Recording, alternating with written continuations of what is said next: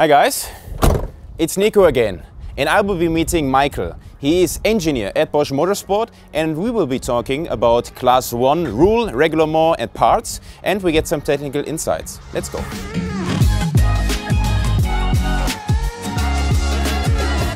Hello, my name is Michael Stams. I'm a manager. I have a team, a small team which takes care of customer support and any advice the customer needs to design a new car.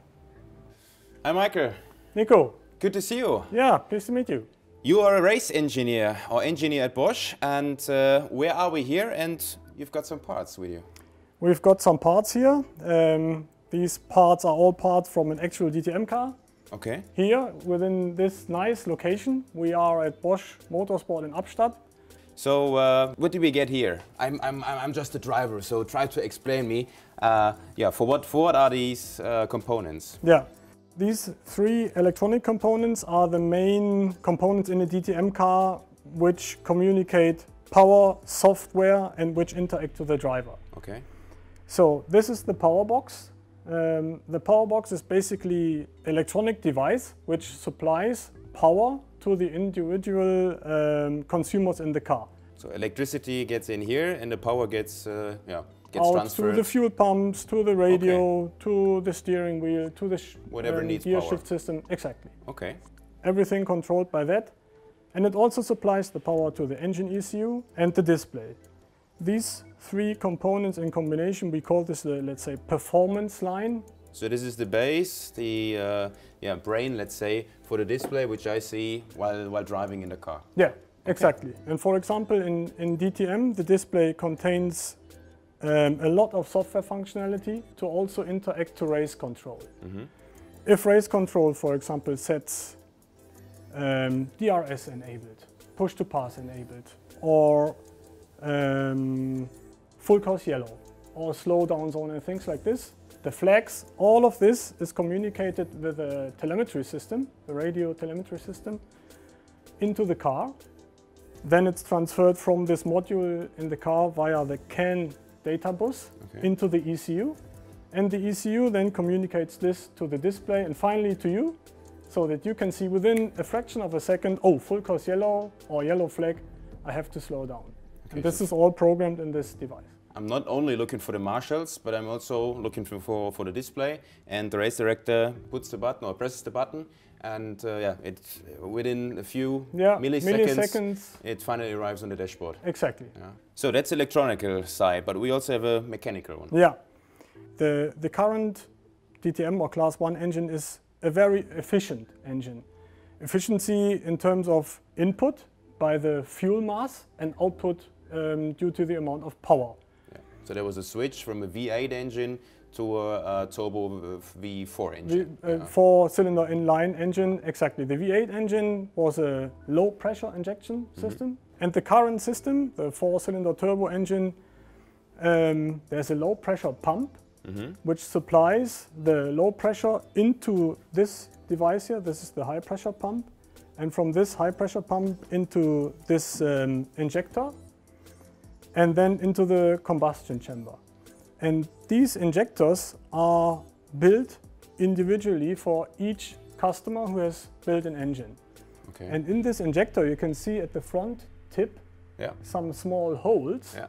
And these holes determine the angle and the mass flow of the spray of the petrol. The challenge is to burn the petrol completely to make sure that it starts burning properly at the spark plug. And if all of this is given, this is what is needed to run a lean engine. So less fuel for even more power, for or more the same power. Yeah. What about vibration? When I watched DTM in the first year and in Class 1, there was a big discussion about vibration. Vibrations were even that bad that the drivers said they couldn't feel their hands anymore, and some connectors, for example, for the mirror, they got loosened because there were too much vibration in the end. When you have a four-cylinder inline engine and you want to rev it high, there are three forces within this engine that you can't balance. And this means they have to go somewhere into the bearings of the engine, and the engine oscillates a lot. So we started the development with this, what we call the HDP5, high pressure pump generation 5.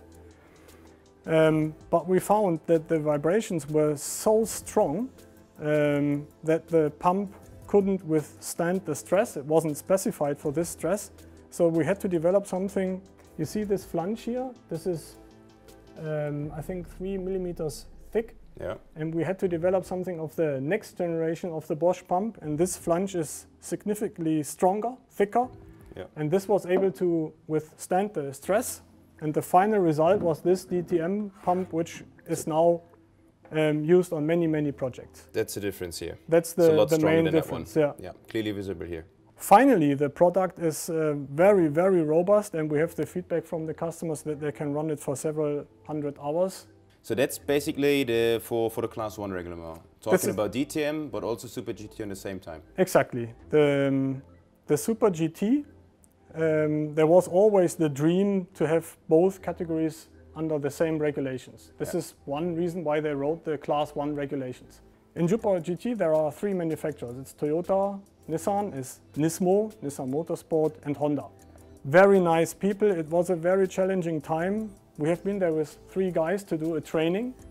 At the beginning I thought this is not getting us anywhere, but we found a way. It was with a lot of respect and at the end trust. We found a way to I was about to say to convince, but it's not possible to convince. You have to show performance, reliability, pay respect, and then at the end it worked. It was a very nice time working and still work with the Japanese customers. So in the end of the day, motorsport is also about bringing cultures together and working together. It's teamwork. Yeah, exactly. Teamwork. You are a project leader of your team.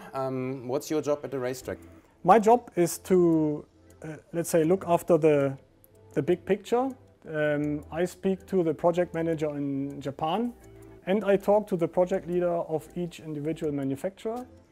And at the same time, we have application engineers who are part of the team and software engineers who are also part of the team. This is, let's say, the big family that comes together to make a project like this happening. Mm-hmm. And the engineers, support engineers, I mean, there is always one support engineer for each team. In Japan, we started with having support engineers for each team because it was so new to them. In Germany, for the DTM, that was actually not necessary because they have been working with the components a bit longer. So in Germany, we have one support engineer at the track, and in Japan, we had more, especially for the first races. But we also had the help from our Japanese colleagues to also overcome the language barrier. Yeah, which is something really important, I believe. Definitely, definitely. When we went to Japan to explain something is one thing. They prefer to ask in Japanese to feel a bit safer. So we always made sure that our Japanese colleagues joined every single meeting to show Bosch is working as a global supplier and not only with a local entity from Germany. So Super GT against DTM. DTM is 55 minutes race. Super GT, they also have long distance races, endurance races with 2 drivers actually, so they make a driver change. Does it make any difference for you guys to work with the Super GT team and to supply the components? Actually, for us it doesn't. The components have to withstand the stress of the race, whether it's 1 hour 3 or I would even think that they could try a 24-hour race. So this is, there's no limit from our components point of view. There are some minor differences. Super GT runs a slightly lower injection pressure. For the DTM, the regulations allow this pump here to produce up to 350 bar. The pump for Japan does actually, there's a limit at 200 bar, so the system pressure. Okay. So the software is slightly different. Components are very much the same. They're actually called EB parts. It's the German word Einheitsbauteile. Yeah. And the Japanese people would also say we request this and this Einheitsbauteile part. Yeah. And the thing is that the Japanese GT500 class was already running direct injection systems with a competitor electronic system. But there were some key advantages of our system. First, the communication between the devices is very easy to set up and to configure. One main reason was that we have developed and introduced a new piece of functionality in software, a torque guided structure. So you as the driver, you actuate only gear shift, steering wheel and accelerator pedal. And the only command you can give to the engine is the accelerator pedal. Yeah.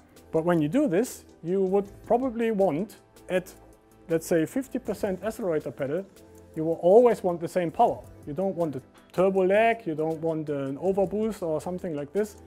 If the engine has 600 Newton meter, you put the pedal down by 50%, you want 300 Newton meter.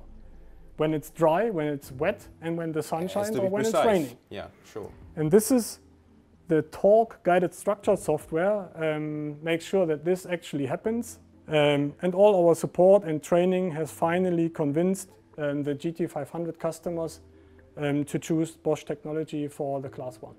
So at the end of the day, that was the base to get together and to have a dream race in Fuji, or even in Hockenheim when they got invited. Yeah, so exactly. Hockenheim and joined the DTM weekend. Yeah, to have the same rules, same reglement in Japan and in Germany. That was always the dream. Let's say Hans-Werner Aufrecht from HWA as ITR chairman started this. Yeah. Gerhard Berger followed this philosophy. We wanted this. We were like emotionally really involved in this. We wanted to convince the Japanese manufacturer, say this is the right technology for you. And this also, at the end of the day, resulted in us traveling there a couple of times to get together with the people. And when they were here for the race in Hockenheim, we came together. We went out to Ludwigsburg together. There's a very good and very close relationship now between us and the Japanese customers. Yeah.